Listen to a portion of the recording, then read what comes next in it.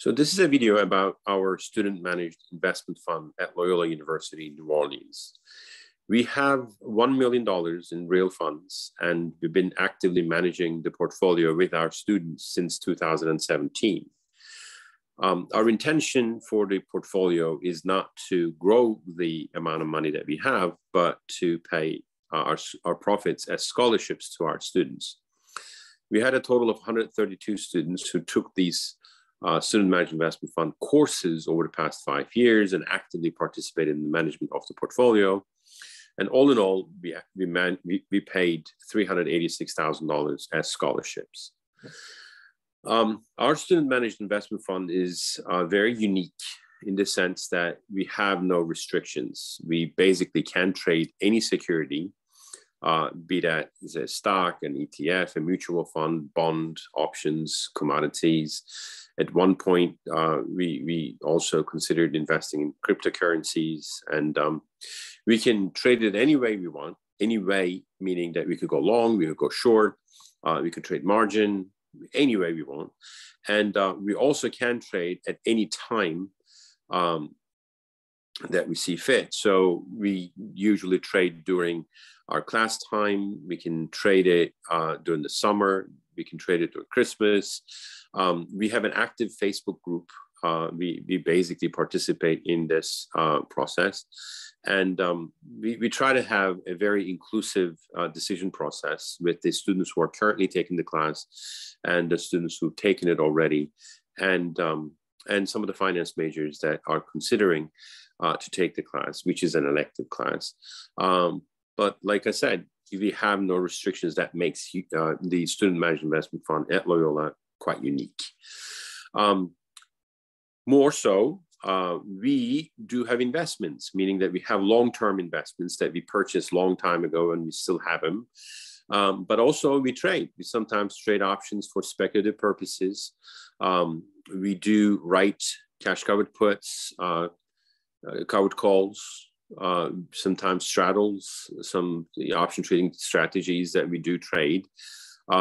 Sometimes we buy stocks for very short periods of time right before an earnings, if we have earnings expectations. And sometimes we just feel like an investment that we had for a long time, we don't feel as good about it right before the earnings, like Netflix, when they went from $600 down to $300. We basically, our students actually had a very bad feeling, and we got out of it.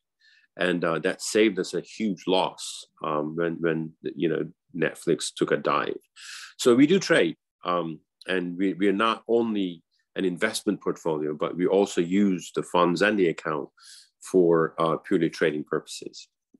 So our transaction numbers, I thought, could provide some insight as to our activity. And so just last year in 2022, I mean, this current year, we had 248 trades. And during the COVID, notice how the COVID year, we had almost 600 trades.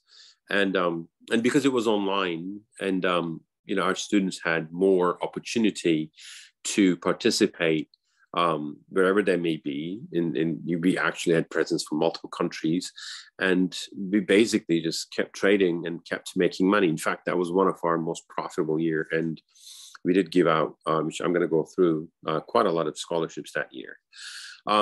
We also have very active option trading, and our total option income is about $187,000 to this date. And this year we have about 181 option trades. Sometimes they're speculative, but most of the time they're for income generating purposes. Sometimes we can have trades just for the sake of learning how to trade. And, we write cash covered puts just for a $50 income or $100 income deep out of the money. And so we do have significant, trading activity. So the following slides actually go through semester by semester how we performed. And our student managed investment fund actually have been beating S&P 500 left and right. And we're very proud of our students and their performance with the portfolio management and active portfolio management. So the spring of 22, we had a net return of 1.48% with 36 students, and average market, S&P, Dow Jones, and NASDAQ averaged out for the same period of that semester, negative 15%. And we were able to pay a scholarship, however little. We still paid $10,000 of scholarships. And I want to, kind of talk about how we select students for the class. At the beginning, 2017 and 18, it was an invitation-only class, but we then expanded the scope of the class to include all finance majors who wanted to take an elective. And currently in 2022, we now actually allow anybody in the College of Business to take the class as an elective. We believe that finance is a craft, and we go through certain experiences of people, and those experiences expand our understanding of what is an investable asset. So years ago, for instance, we invested in gaming companies just because we had students who were not finance majors, actually, but they were taking the class as an audit, and they informed us about these gaming companies, online games, and we made a lot of money through them. And so at that point, we were considering how this course is more of a craft rather than just about pure finance. So our discussions about products and the companies and the financial ratios and financial analysis sometimes comes secondary. For longer term analysis, obviously, we try to team up students who are not finance majors with finance majors so that we would have the fundamental product side of discussion as well as the financial analysis of discussion. And through this, actually, we were able to convert a lot of non-finance students to double major in finance. In spring 21, we had 13 students, and we actually beat the market again. The market average was 9.75. We had 12.25% return, and we were able to pay out $57,500 in scholarships. And in the fall, we again beat the market, and we paid $65,000 in scholarships. In the spring of 20, the market was down about 12%, and we were down a little, but we managed to have significant option income and dividend and interest income that semester. We had a lot of bonds that we invested in anticipation of the market crash, and we kind of liquidated our account, and that gave us some profits that accumulated. So we were able to pay scholarships, much needed at that time during the COVID. And we paid about $32,000 of scholarships. And this is right before or right going into the COVID. The market was about 9.42% positive, and we actually had about 1% more than that. And we were able to pay about $30,000 in scholarships. And spring 29, very similar performance. We paid $30,000 scholarships, beat the market by 2%.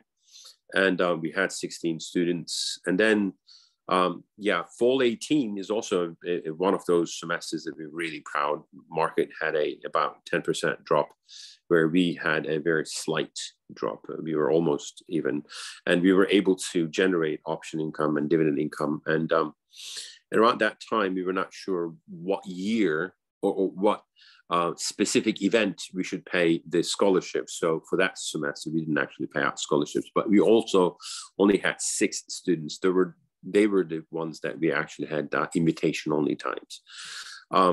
And then in the spring 18, we had 11 students. Market was down. We were up. We were able to pay $60,000. And 2017, the entire year, we actually paid about $100,000 in scholarships. But it was only a few students that were invited, and that's why I actually didn't want to bring in any slides for that. But we beat the market again. It's just that the profit structure was a bit different, and the student structure was a bit different than what we have right now. So, like I said, our student managed investment fund is incredibly unique, and there are a lot of student managed investment funds out there, but ours is unique in the sense that we manage our own money at the College of Business with our students, and we have no restrictions, and we are actually beating the market continuously for the past 5 years. We paid significant scholarships, and we try to bring in all those who are interested in investing and trading in finance, not just very strong financial analysis or ratio analysis or fundamental analysis, but also intuition-based, based on the product, based on the company, based on our own experiences with the companies. For instance, in one case, we were considering to invest in Boeing, and we invited a test pilot who used to be an astronaut, who was an alumni. And this was the time when Boeing was having trouble with their planes, two of their planes falling and dropping, and hundreds of people died because of these accidents, and Boeing was actually in trouble financially, but at that time, because of the experience that our alumni were able to bring, we invested in Boeing back then, and we made good money. So it is not just a class or a course for our current students, but we try to network our current students with our alumni, and use this course and use this money, this portfolio, as an opportunity to have a platform through which our students network. And so that's about it. If you have any questions, please do let me know. And then thank you. Bye now.